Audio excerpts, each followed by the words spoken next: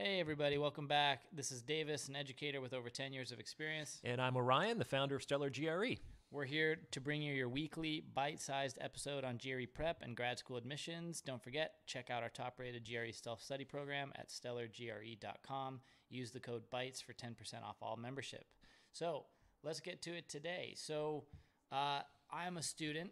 I've gone through whatever preparatory course that I'm going to use to prepare myself for the GRE, and I've done it for 2 months, and I've already scheduled my test, and I'm lined up, but I don't feel ready. What do I do with that feeling?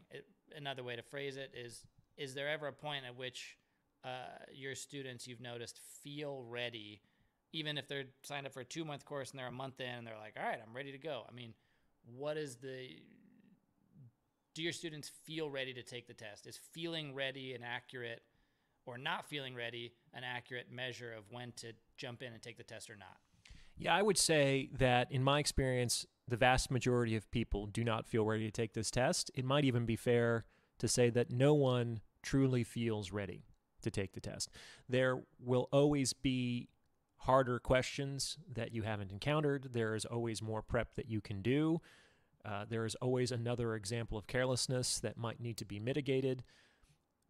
It's very difficult, especially for folks with perfectionistic tendencies, to feel adequately prepared for this test, mostly because they're focusing on, hopefully, the diminishing part that they're still not doing perfectly. So I've sometimes worked with folks, I hope this isn't the case for you listeners, but sometimes work with folks who have prepared for the test for years. Wow. Plural, like more than 1 year.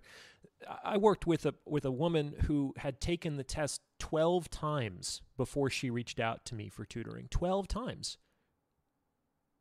It was heartbreaking. And she just wasn't getting the score she wanted? She was applying for a program that had a very hard threshold. She needed to score above a certain number, and she was 1 or 2 points shy. Oh my gosh. Multiple times.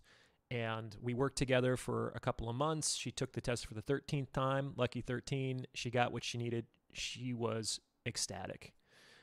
It was a really good feeling to work with that woman. But in that case, she kept on with the prep because she wasn't quite yet getting what she needed. The more common situation with folks is they procrastinate scheduling the test because they're still getting questions wrong. One thing I'd like to suggest is that could very well be a business model for certain GRE test prep companies.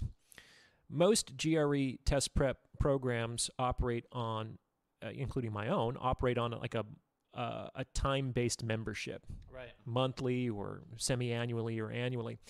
And if you're answering all the questions correctly, you're going to feel like you don't need their program anymore.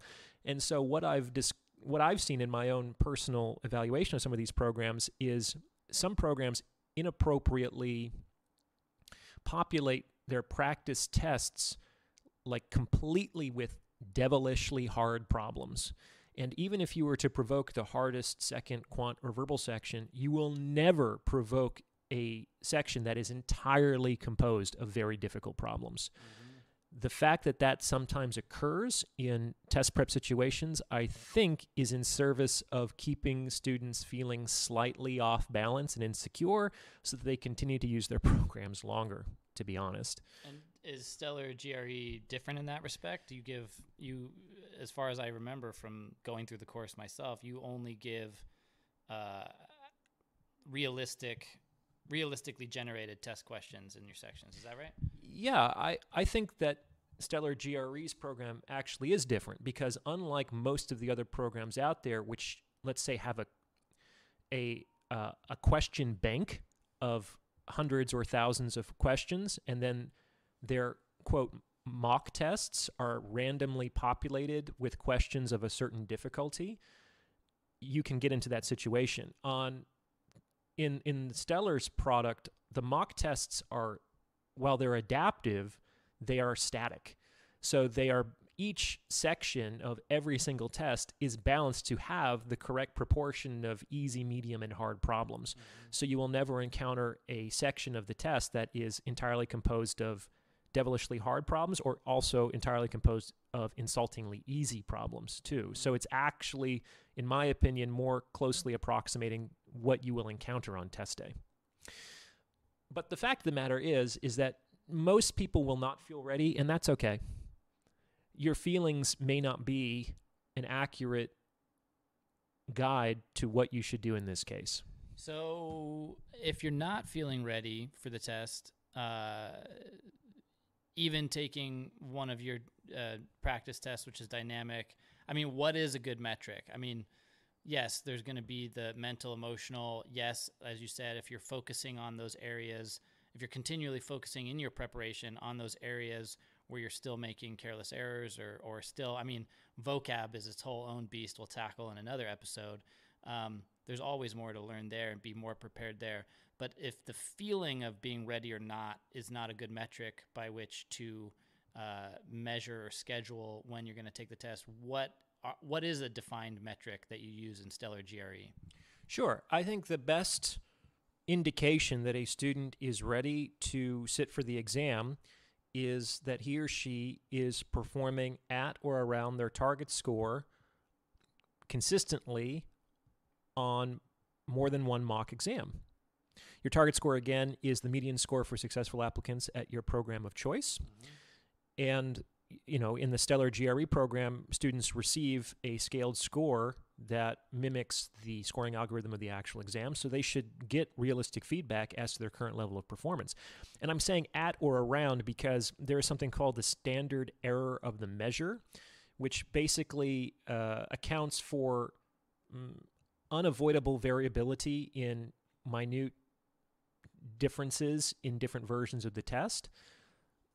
And basically what this means is that scores that are within that band should be treated as functionally equivalent, which on the quant section is basically 1 point.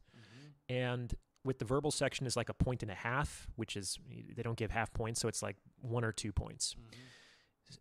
Programs are actually not supposed to treat, say, a 165 and a 164 any differently because the standard error of a measure says there's not enough significant difference between those two scores. Do you see? That's why I say at or around. Right. So if you're scoring at or around your target score, you should be ready to move forward with the test. You will never feel ready. That's okay. Courage is not the absence of fear. Courage is acting in the presence of fear. And that's kind of what students need to do. My program is a little bit like a boot camp. We train our soldiers really hard and then drop them into the war zone. And the idea here is if they can rely on their training, if they can fall back instinctively on what they were trained to do, they might get out of there alive. And with the score they want. Yeah, even better. All right.